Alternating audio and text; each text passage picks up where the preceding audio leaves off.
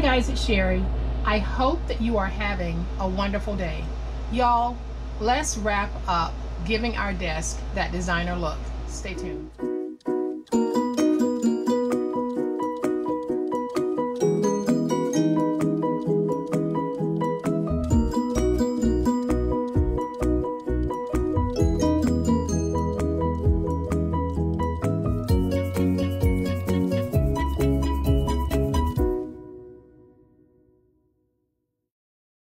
For those of you who are new to my channel, welcome. For those of you who have been watching the channel for a while but just haven't quite made that commitment to subscribe, please, I would love to have you join my channel. I'm sure that you'll find it very informative. We do some fantastic crafts and we have the best online family on YouTube, bar none. So go ahead and hit that subscribe button. We'd love to have you join us. So guys, I have brought in everything that we have made so far in our designer desktop series. And as you guys know, I'm making these for my two sisters who, because of the virus, are now working from home. And you know, working from home has its pluses and minuses. But one of the minuses, you lose that human interaction. You're at home all day, and yes, you might go into a meeting every now and then via Skype, Zoom, or whatever it is, but that's not the same.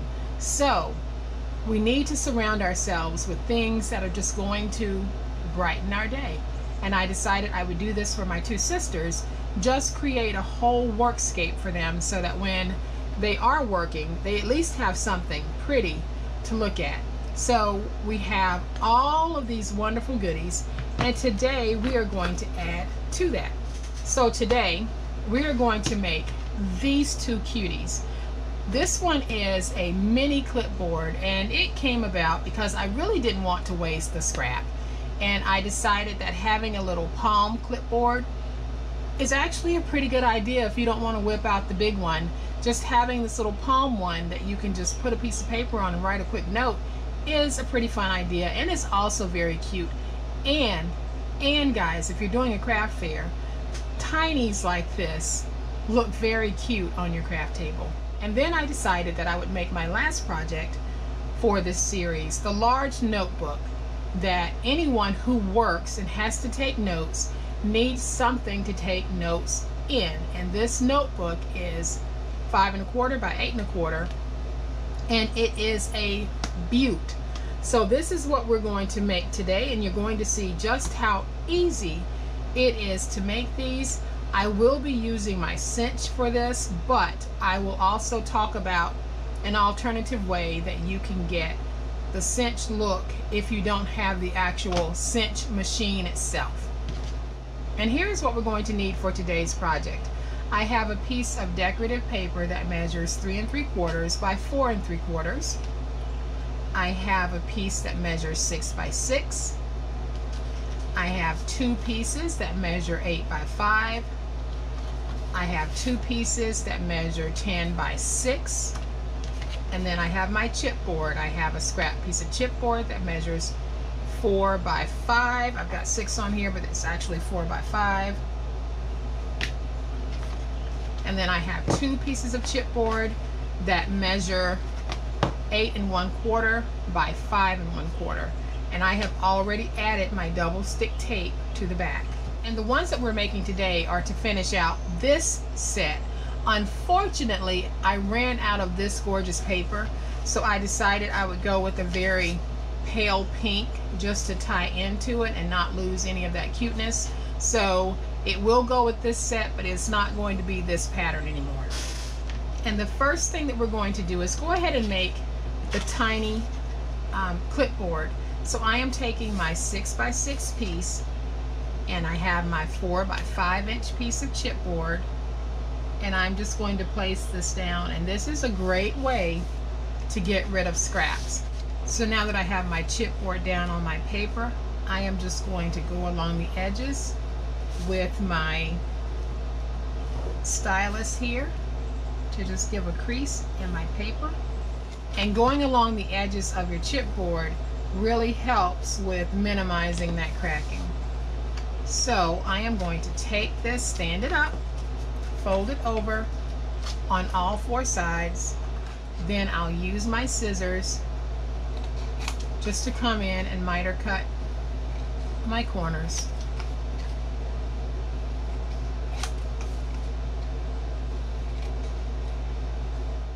So then I'll take my glue, place my glue on those edge pieces, and get it stuck down. You can use double stick tape on this part. You can even get away with using your tape runner on this, because you'll be covering a good portion of the edge of this with another piece of paper. Okay, so once we have it covered, it's going to look like this. Now I'm simply going to take my back piece and I am going to just use my glue. I'm not even going to put down any tape because this is a very small board.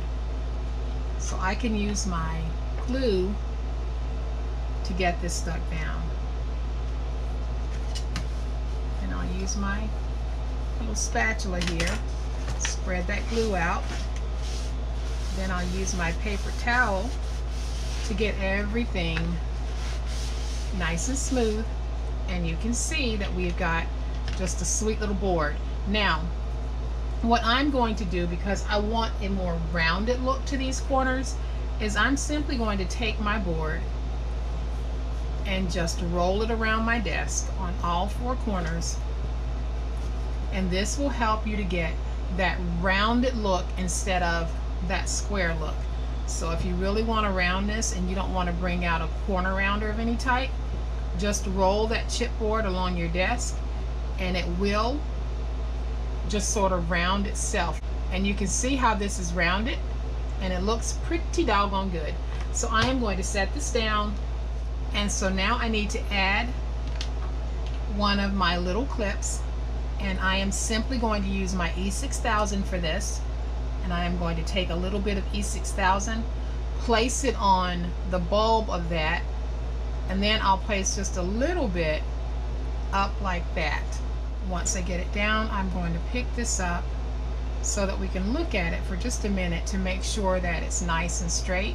And it is. So I'm going to set this off to the side and let it dry for just a moment. So before we move on to our next project, I'm going to deviate just a little bit from crafting those notebooks and clipboards to talking about paper, because I get a lot of questions about what paper do I use. Do I use DSP? Do I use just regular copier paper?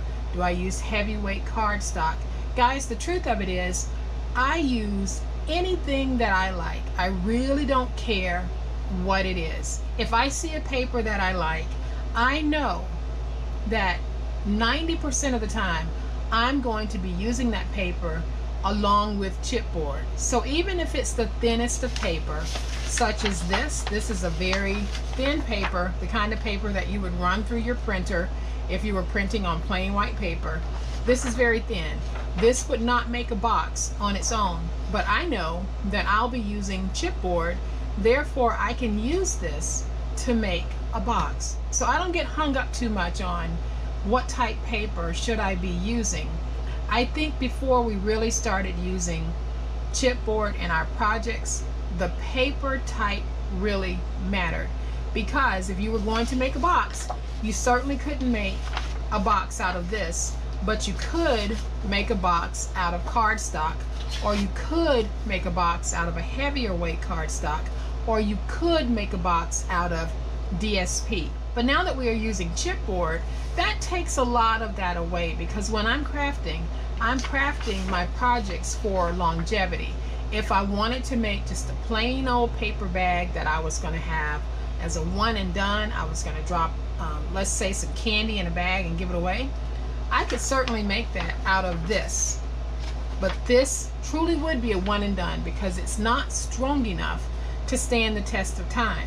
But when I take this and I add chipboard to it, this becomes a bag that is reusable over and over and over. You guys have seen me using napkins in my crafting. You guys have seen me using greeting cards to make boxes. You guys have seen me using all types of different things, because if it's paper, let's craft it. Let's not focus too much on, it's not a DSP so I can't use it. Yes, you can. Just think about the purpose for which you want to use the paper. Are you making a box? Are you making a bag? Are you simply making a card? If you're making a card, you would just go with cardstock. But then if you want to make a box, that same cardstock can be taken and used to make a box. If you want to make a box that is going to, let's say, be reused over and over and over and sit out as a piece of home decor, and that same piece of cardstock, once you've backed it with a piece of chipboard, takes on a whole new life. It is no longer just a box. It is a fully functional, reusable box. So, I get a lot of questions that say, what type paper are you using? You never tell us what type paper you're using. And there's a reason for that, because I don't focus on the paper type. When I see a paper that I like, I get it. If I feel this paper and it's flimsy like this, that's not a problem for me, because I know that I can use it with chipboard, or if I want to make envelopes, or if I have a need to make something where I need to use a thinner paper, that's what I'll do.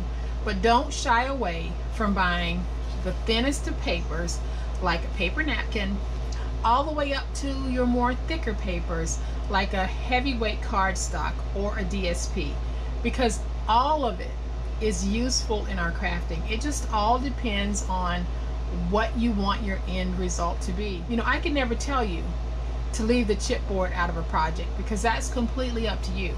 I can tell you that I believe in using chipboard, as you guys know from watching my channel. I believe in making my projects something that is meant to last, and something that has many, many uses and can become a part of someone's home decor. So for me, paper type isn't that important. But for you, if paper weight and paper type really truly matters, just make sure that when you're choosing papers, the first thing that you need to do is choose something that you like. Then decide, how can I use this? Will this work for my project? Do I need anything else to go with the paper? But the bottom line is, buy what you like. Don't get hung up on someone telling you it has to be this or that. If you don't want to use chipboard, don't use chipboard.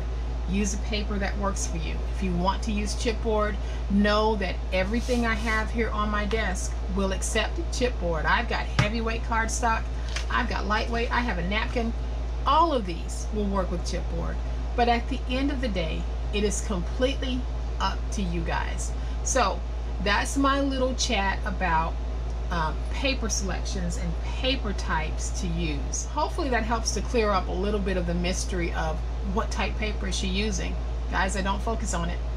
So let's get back to our craft. So my clip is still drying, but this is dry enough for me to start working with it. And I really just want to keep it very simple. I am not going to do a whole lot to this. I just want to add a little bit of pretty to this.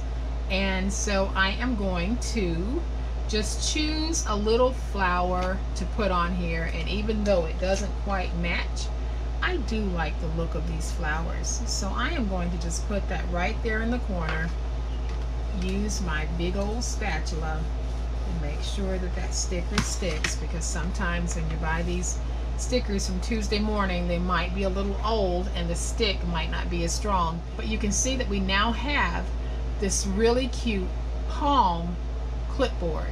It is a perfect little one to carry around in case you want to jot something down. So I am going to set this to the side and we're going to make that notebook. Okay guys, so to make our project, we're going to need to take our 8 1/4 by 5 1/4 inch chipboard and place it down on our 8 by 10 paper. Mine looks like it's placed down already. Why, might you ask, is it placed down already and we didn't see you do it?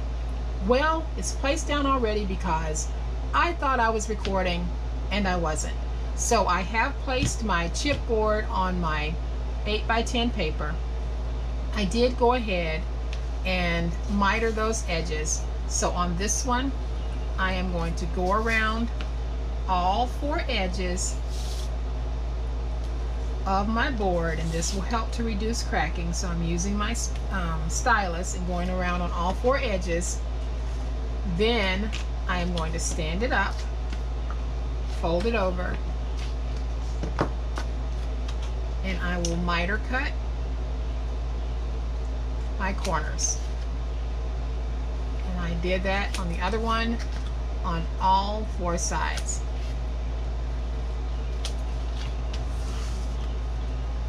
And now this one looks like this one, and we are rocking and rolling.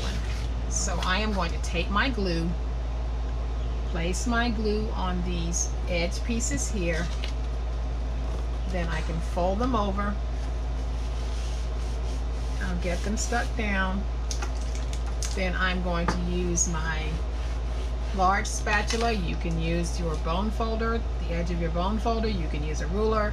You can use anything you want to run along the edges to just kind of smooth everything out and get that nice professional crispness going. So again, I'll take my spatula and I'm just running it along the edge, and what that does is it squares everything off and it makes it look nice, neat, and professional, which is what we want. So I'll do this one completely with you guys, and then I will do the other one off camera. So again, I will go along that, and let's do the last one.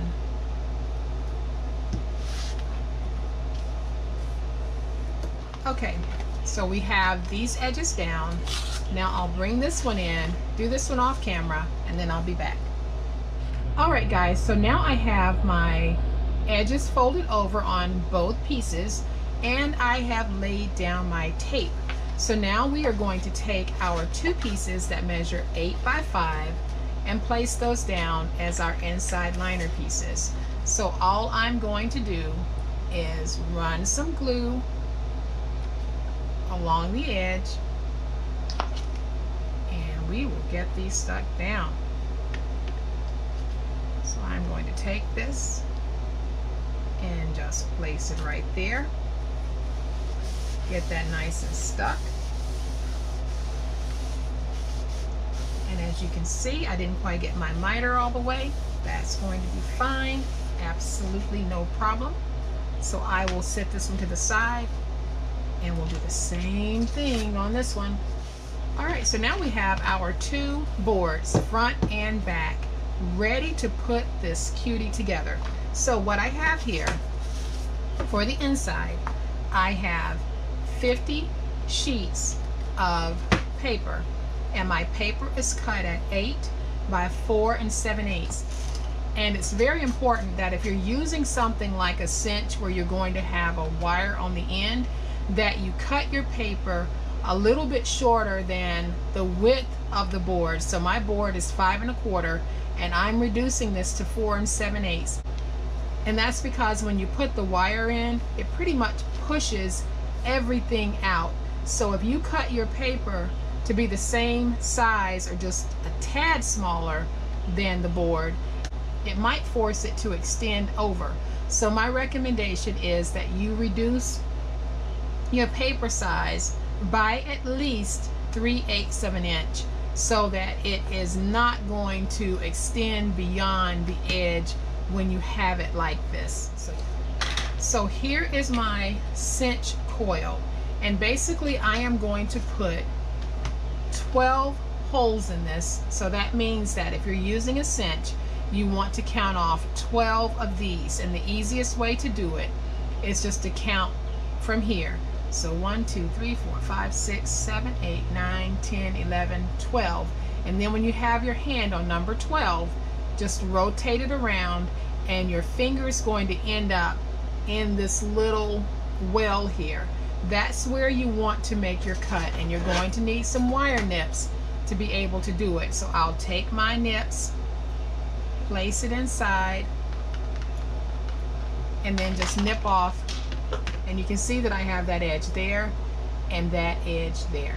So now we can put this together, and before we put it together, if you don't have a cinch, I will have a template on my website that will have 12 holes lined up. You take that template and place it down on whatever you want to punch a hole in, it will give you even spacing. You can find these coils on Amazon, you can find them at Hobby Lobby and Michael's. So if you want to use this look but you don't have a cinch, you can still get the look. You'll just have to manually punch your own holes, but it's no big deal, guys. I was doing it like that before the cinch ever came out. It takes a little more time, but it's not a huge deal. It can be done, and your project can look just as professional as this one. So here is my cinch. She is old. It's one of the original ones, and I don't know how old it is, but it doesn't have all of the fancy things on the side and on the back that some of the newer ones have, but you know what? It gets the job done. So all I need to do is, here are my pegs, and if the pegs are pushed in, that means that all of them are going to punch a hole. And because I do want all 12 holes, I've got all of my pegs pushed in. I am going to take my board, make sure I've got my words going in the right direction. So I'm going to take my board, face up on the first one. I've got it in so that my center point is going to punch dead center on this board, and I'll just pull down on my handle, and now I have my holes in my board. I will set this to the side. I'm going to grab the back piece, and again, I want to make sure that my words are going in the right direction. But when you do the back piece, you need to make sure that instead of having the outside facing you, you've got the inside liner facing up. Let's place it inside of the cinch or whatever you're using, and I have my holes punched. So now you can see that I have even hole placement. And then I am going to take my papers, and the cinch will go through a good number of papers at the same time. And so now that I have my papers in, I don't need to do any adjustments to the settings. I am just going to start punching holes in my paper until I have all of them done, and then we'll put this together. So once I have all the holes punched, I am going to take my wire and place it along this guide on the side of the cinch that's designed to hold your wire. So when you place it down, you just place it down just like that. And now we can take our book and put everything together. So the first thing that I'm going to do is I am going to take my papers and put them down. Then I am going to take, oops, forgot a couple.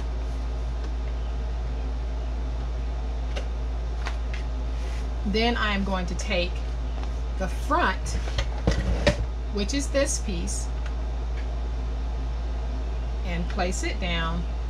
Then I'll take the back, which will go down face up, and place it down.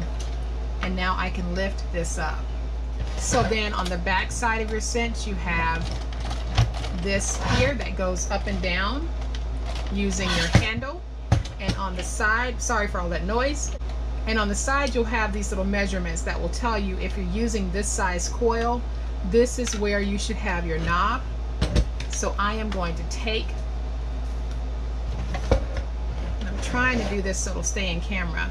So I am simply going to take this just like this, and I put it in the back, and then I'm just going to start squeezing down.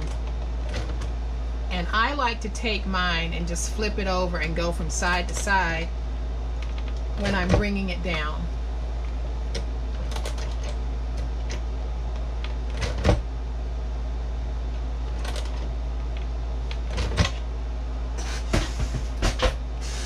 And then when I have it close enough like this, I like to just come back and manually close it myself. You can keep pressing it, but it's just easier for me just to come back and do a manual close on this. So now when I open it, you can see that I have a beautiful book, and in the back, that's where all of the mechanics of how I put this together is hidden. So I'm going to bring this back to the front, and we now have a beautiful, beautiful second notebook to go with the first one that I made. So all I'm going to do at this point is I want to add this sweet little mint green pen. I am going to use one of my clips. I am not going to add any decorations to this book at all. And I am going to take my pen, clip it in just like that, move it around some so I can try to get straight, because sometimes my pens don't want to lay straight. And now we have a second notebook to go with the first notebook. And I am going to bring in my little clipboards, and they are such mini cuties. And these are just some of the things that we can do, guys, when we want to make a desk set, or we want to make our own notebooks, or we want to make notebooks of any type to sell at a craft fair. We can take advantage of some of the machines that are out there, like the cinch, or we can do them by hand. You don't always have to have a machine. I use my cinch because it's just that, a cinch, to make these books. But if you don't have it, don't rush out and buy it. Just pull that template from my website. It's a free template. Just pull it from the website, and then you can have a guide to where your holes need to be punched. Find yourself some coils, and you too can make these books in a cinch, without a cinch. So guys, I hope that you have liked these projects, and as a reminder, great way to use up those scraps. And if you have liked this project, please hit the like button. If you are not a subscriber to my channel, I would love to have you join my online crafting family. You guys, have a great day. Happy crafting, and we'll chat later. Bye.